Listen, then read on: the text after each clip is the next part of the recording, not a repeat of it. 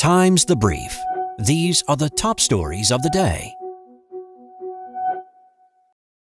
Why you shouldn't wait for updated COVID-19 boosters by Alice Park. A new version of Omicron, BA.5, is now responsible for more than half of new infections in the U.S. No one seems safe from being able to catch it, not even vaccinated people or those who have gotten COVID-19 in the past. That's because this virus is different enough from the original version and even from previous versions of Omicron that the vaccines and booster shots everyone has been getting are less effective against BA.5. Plus, any immunity that people generate, whether after getting vaccinated or infected naturally, wanes after several months. Given the nation's diminished immunity and current BA.5 surge, more people are wondering whether they should get a booster or second booster now, or if they should wait until the fall when a new shot will likely be available. Here's what to know. Who should get a booster? Currently, the U.S. Food and Drug Administration and U.S. Centers for Disease Control and Prevention recommend one booster shot for everyone ages 5 and older who are 5 months out from their last COVID-19 vaccine dose, and second booster doses for people ages 50 and older at least 4 months after their first booster. Additional boosters are recommended for people with weakened immune systems. Public health officials are considering expanding eligibility for a second booster to all adults, but both the FDA and CDC are still reviewing data before making a recommendation. Should people wait for the Omicron booster in the fall? On June 30th, the FDA decided that the next COVID-19 booster needs to target the Omicron subvariants BA.4 and BA.5 specifically, because such a booster would likely increase people's protection from getting infected with Omicron and hopefully extend that protection to longer than a few months. The data the FDA reviewed involved primarily BA.1, an earlier subvariant of Omicron, so the agency asked vaccine makers to provide additional data on immunity produced by boosters targeting BA.4 and BA.5. But while it's tempting to wait until the updated booster is available, which will likely be around October, according to White House health experts, those same experts are urging people to get boosted now, given the rising number of cases due to BA.5. The threat to you from BA.5 is now, said Dr. Anthony Fauci, director of the National Institute of Allergy and Infectious Diseases and the White House's chief COVID-19 medical officer, in a briefing on July 12th. If you are not vaccinated to the fullest, namely not gotten boosters according to the recommendations, you are putting yourself at increased risk. Getting boosted now does not preclude you from also getting an Omicron-specific booster in the fall, he added. If the risk is now, address the current risk. Fauci also noted that immunity from currently available boosters does wane, and that boosted people can still get infected with BA.5. But he stressed that studies show that vaccinated and boosted people tend not to get as seriously ill from COVID-19. Most tend to have milder disease and less severe symptoms. The same is true for protection generated by previous COVID-19 infections. The CDC recommends that people who have been infected with the virus continue to follow the same vaccination and boosting guidance. If you are previously infected and also vaccinated, you have much more protection from serious disease than prior infection alone, which leads us to recommend that you get vaccinated and stay up to date with boosters, said CDC Director Dr. Rochelle Walensky during the briefing. What about a second booster? Even if people get a second booster this summer, they would still be eligible for the updated Omicron booster in the fall or winter. Given the current cadence of 4 to 6 month intervals between boosters, it's likely people might have to wait a similar amount of time before getting the updated booster, but the original booster formulation would continue to protect them against severe disease in the interim. That's why, for now, public health officials urge anyone age 50 years or older not to put off getting a second booster, since the shot will guard against hospitalizations and death from COVID-19, as well as offer some degree of protection against getting infected. if you get a booster now, it does reduce your risk of getting infected with BA5, said Dr. Ashish Jha, the White House COVID-19 response coordinator, during the briefing. It does not drive it to zero, but it reduces that risk, and the data are very clear that if you are over 50, that extra booster dramatically lowers the risk of getting into the hospital, going to the ICU, or dying. There are very few things we do in medicine that have the kind of benefit we see from that extra shot. Biden's Saudi Arabia trip is really about Russia, by Brian Bennett. On the campaign trail, President Biden talked tough on Saudi Arabia. He said the kingdom should be treated as a pariah after the murder of Saudi dissident and Washington Post columnist Jamal Khashoggi. One of his first acts as president was to declassify the Office of the Director of National Intelligence's assessment that Crown Prince Mohammed bin Salman approved Khashoggi's killing. That was then. As Biden travels through the Middle East for the first time as president, his campaign's emphasis on human rights has given way to realpolitik. The White House has concluded that the U.S. needs its old ally Saudi Arabia on its side as America leads the global effort to punish Moscow economically for its brutal war in Ukraine and prepares for a new era of confrontation with Russia. The Russian invasion of Ukraine gave this trip more of a great power competition focus, says Aaron David Miller, a former senior advisor for Middle East policy at the State Department. Biden will have to swallow his pride as he makes nice in the Middle East. When the 46th president visits Jeddah, after his swing through Israel and the West Bank, he'll be attending a meeting of Gulf states where he is expected to have face-to-face meetings with bin Salman, the de facto ruler of Saudi Arabia. That moment will highlight Biden's willingness to put U.S. strategic interests ahead of the kingdom's noxious human rights record. Even as sanctions begin to bite the Russian economy, the U.S. is seeing countries worldwide hedge their bets. Israel, for example, continues to maintain its open relations with Russia in hopes of managing security threats from Syria, where Russia has a military base, and tending to long-standing ties between Israelis and Russian Jews. Saudi Arabia, for its part, sees its relationship with oil-rich Russia as a way to help influence global energy markets on which the Saudi economy largely depends. Similar cross-cutting interests are playing out across the globe. Of the 10 most populated countries in the world, only one has bought into a comprehensive package against Russia, and that's us, Miller says. That's why Biden's trip is part of a broader effort by the U.S. to shore up what wonks inside the West Wing call middle powers, those countries who could be lured to Russia's side as the conflict in Ukraine reheats the competition between Moscow and Washington.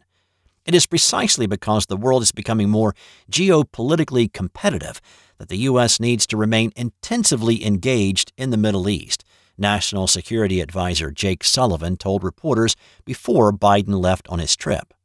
One of Biden's objectives for his time in the region, Sullivan said, is to ensure that no foreign power can dominate or gain strategic advantage over the United States.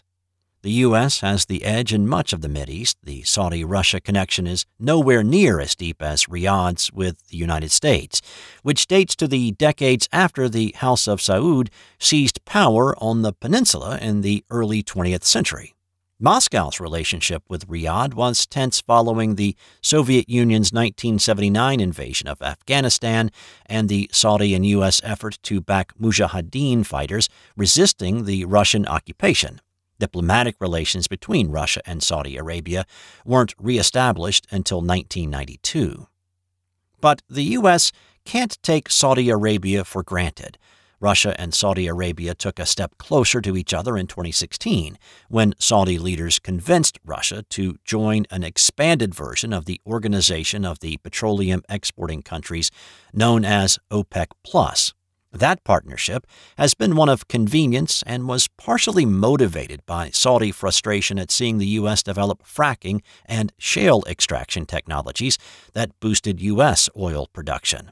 The Saudi-led group of oil producers agreed in June to increase oil sales, but production so far has lagged behind the targets.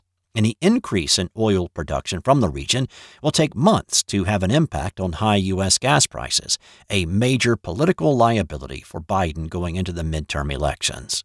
Over time, the Saudis apparently have come to see the U.S. as a less reliable partner, and that's created an opening for Russia, says Eugene Rumer, the director of the Russia and Eurasia program at the Carnegie Endowment for International Peace and a former national intelligence officer for Russia and Eurasia at the U.S. National Intelligence Council.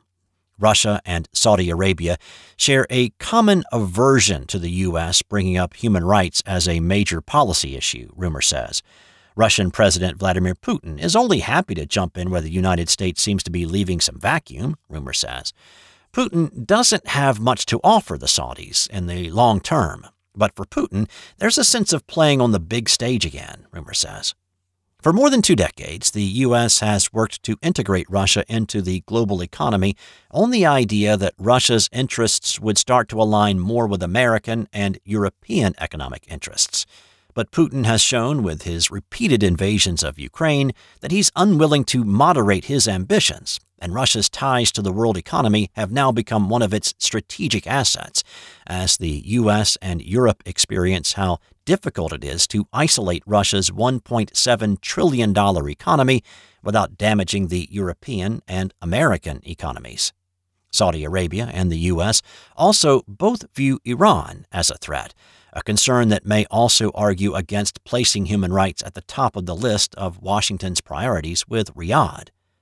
When you are leading the most powerful and significant country in the world, sometimes you have to meet with people and go to countries where they are a seriously problematic partner, says Bradley Bowman, a former Army officer and an expert on U.S. military strategy with the Foundation for Defense of Democracies. Bowman believes it would be negligent for Biden not to go to Saudi Arabia. The U.S. also has an eye on China's increasingly global ambitions.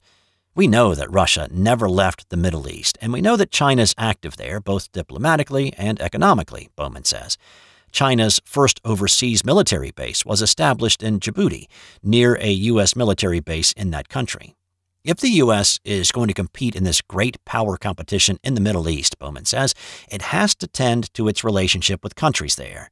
That doesn't mean we need to have hundreds and hundreds of thousands of troops there necessarily, Bowman says. But if the U.S. doesn't keep up some of its military relationships there, Chinese and Russians will be among those most happily waving goodbye as we depart the Middle East, Bowman says.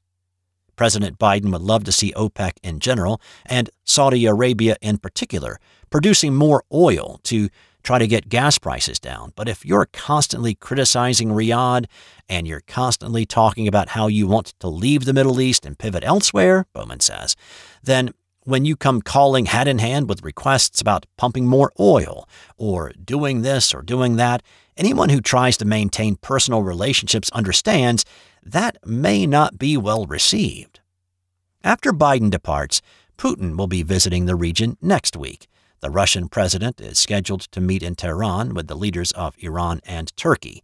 The Biden administration is concerned that Iran is selling drones to Russia for use on the battlefield in Ukraine. Facebook accused of whitewashing long-awaited human rights report on India, by Billy Perigo. Facebook's parent company, Meta, has been accused of whitewashing a long-awaited report on its human rights impact in India, which the company released in a highly summarized form on Thursday, drawing fire from civil society groups. Time first reported in August 2020 that Facebook had commissioned the Human Rights Impact Assessment, or HRIA, in an effort to determine its role in the spread of hate speech online. The report has been anticipated for nearly 2 years by rights groups who have long raised the alarm that Facebook is contributing to an erosion of civil liberties in India and to dangers faced by minorities. Anki Das, Facebook's most senior executive in India resigned in October 2020 after the Wall Street Journal reported she had intervened to prevent the platform removing accounts of members of the country's Hindu nationalist ruling party, some of whom had called for violence against India's Muslim minority. India is Facebook's largest market by users. The India HRIA was carried out by an independent law firm, Foley Hoag, which interviewed more than 40 civil society stakeholders, activists, and journalists to complete the report. But Facebook drew criticism from rights groups on Thursday after it released its own 4-page summary of the law firm's findings that was almost bereft of any meaningful details. Ritumbra Manuvi, an academic who was one of the civil society members interviewed by Foley Hoag for the report, said Facebook's summary was a cover-up of its acute fault lines in India and showed that its commitment to human rights is rather limited. The real Facebook Oversight Board, a pressure organization made up of critics of the platform, said in a statement that the report was a masterclass in spin and obfuscation and a whitewashing of the religious violence fomented in India across Meta's platforms. Facebook's summary of the report, the full version of which was not made public, says that Foley Hoag made recommendations to the company on how to improve its human rights impact in India. But Facebook's summary did not disclose what those recommendations were. The 4-page summary says, the HRIA developed recommendations covering implementation and oversight, content moderation, and product interventions, and other areas. It then details in the following 7 paragraphs the human rights measures that Facebook is already taking in India, including increasing its content moderation workforce and bolstering transparency. Facebook adds that the full report does not make any judgment on the most contentious allegations stemming from the DOS controversy in 2020, that its moderation of hateful content in India is biased toward the ruling party so as to maintain market access. The assessors, Foley Hoag, noted that civil society stakeholders raised several allegations of bias in content moderation, Facebook's summary of the report says. The assessors did not assess or reach conclusions about whether such bias existed. Facebook and Foley Hoag did not respond to requests for comment in time for publication. Facebook may as well have published a few blank pages on their human rights impact assessment on India. Alafia Zoyab, the director of campaigns and media for the progressive tech lobby group Luminate, said in a tweet, "I've never read so much bullshit in 4 short pages." This is an insult to Indian civil society, Zoyab added. Manuvi, who is a legal scholar at the University of Groningen in the Netherlands, said that the foundation she runs, the London Story, had reported more than 600 pages that it says are hate accounts based in India to Facebook, but that the platform had only removed 16 of them. As stakeholders, we told Foley Hoag very clearly that Facebook has provided momentum for fringe groups to organize, hunt, and dox interfaith marriage couples, Manuvi told Time. Facebook's summary of the report contains no mention of this specific form of platform abuse. In 2021, Time reported that Facebook allowed a Hindu nationalist conspiracy theory to flourish on its platform, despite employees at Facebook warning of the risks. One video of an extremist preacher calling for Hindus to rise up and kill Muslims racked up 1.4 million views, but was not deleted until Time contacted Facebook about it last November.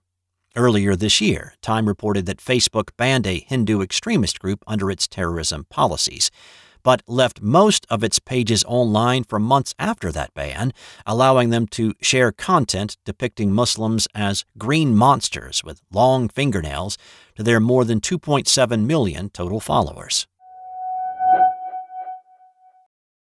Ivana Trump dies at 73 by Jill Colvin and Jennifer Peltz, Associated Press, New York. Ivana Trump, a skier-turned-businesswoman who formed half of a publicity power couple in the 1980s as the first wife of former President Donald Trump and mother of his oldest children, has died in New York City, her family announced Thursday. She was 73. I am very saddened to inform all of those that loved her, of which there are many, that Ivana Trump has passed away at her home in New York City, Trump posted on Truth Social. She was a wonderful, beautiful, and amazing woman who led a great and inspirational life. Her pride and joy were her 3 children, Donald Jr., Ivanka, and Eric. She was so proud of them, as we were all so proud of her. Rest in peace, Ivana. Their children also released a statement calling her an incredible woman, a force in business, a world-class athlete, a radiant beauty and caring mother and friend. Ivana Trump was a survivor. She fled from communism and embraced this country, the statement continued. She taught her children about grit and toughness, compassion and determination. She will be dearly missed by her mother, her 3 children, and 10 grandchildren. A Czech-born ski racer and sometime model, Ivana Trump married the future president in 1977. She became an icon in her own right, dripping with 80s style and elegance, complete with accent and her signature beehive hairdo. She would eventually appear in the 1996 hit film The First Wives Club with the now famous line, "Ladies, you have to be strong and independent, and remember, don't get mad, get everything." Partners in love and business, with her playing roles such as manager of one of his Atlantic City casinos, Ivana and Donald were fixtures of New York's C and B scene before their equally public and messy divorce. Donald Trump had met his next wife, Marla Maples. During the split, Ivana Trump accused him of rape in a sworn statement in the early 1990s. She later said that she didn't mean it literally, but rather that she felt violated. Nevertheless, she ultimately remained friendly with her ex-husband, whom she famously called the Donald. She enthusiastically backed his 2016 White House run and told the New York Post in 2016 that she was both a supporter and an advisor. "I suggest a few things," she told the newspaper. "We speak before and after the appearances, and he asks me what I thought." She said she advised him to be more calm. "But Donald cannot be calm," she added. "He's very outspoken. He just says it as it is." However supportive, she occasionally ruffled feathers. In 2017, while promoting a book, she told Good Morning America that she spoke with the then-president about every 2 weeks and had his direct White House number, but didn't want to call too frequently because Melania is there, and I don't want to cause any kind of jealousy or something like that because I'm basically first Trump wife, okay? She said with a laugh. "I'm First Lady, okay?" Melania Trump's spokesperson at the time responded, saying there was clearly no substance to this statement from an ex. This is, unfortunately, only attention-seeking and self-serving noise. Ivana Trump was born Ivana Zelníková in 1949 in the Czechoslovak city of Goldvadov, formerly Zlín, which had just been renamed by the communists who took over the country in 1948.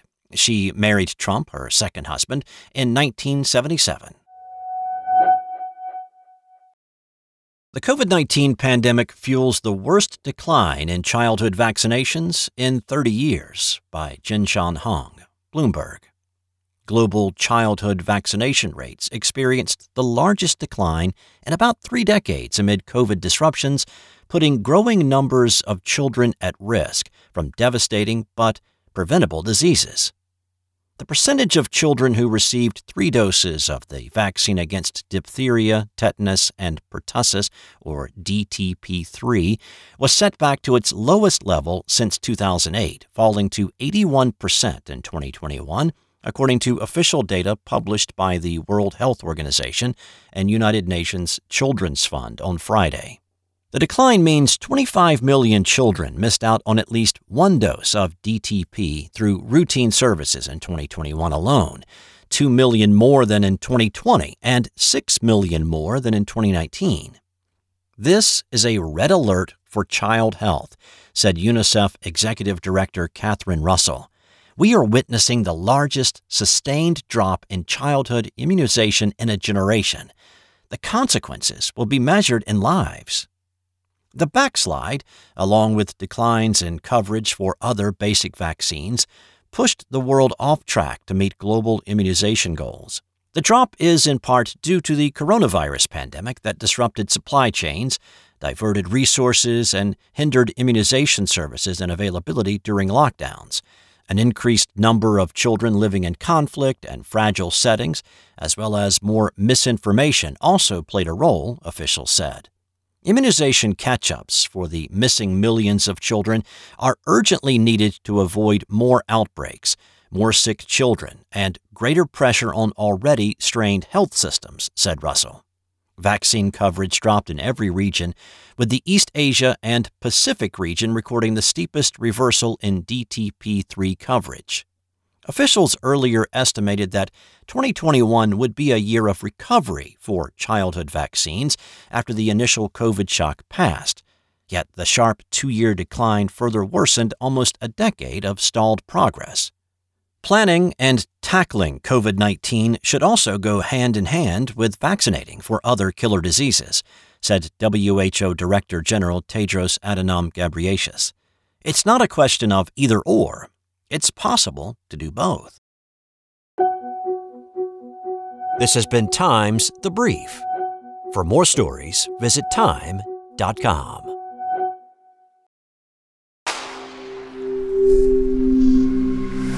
Spoken Layer.